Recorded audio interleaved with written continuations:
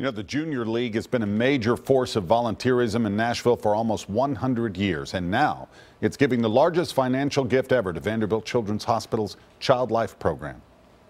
I'm proud to announce a $1.5 million gift to the Monroe Carroll Junior Children's Hospital at Vanderbilt.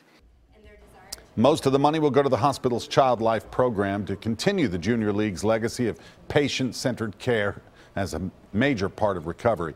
And $500,000 of that will go to a program designed to make sure every child has access to health care. To bring together, I think it's almost 2,000 women with a very focused calling to serve young children is just very energetic. It brings forward all of the good values that Tennessee and Middle Tennessee and Nashville are known for. So we're excited to have them with us every day.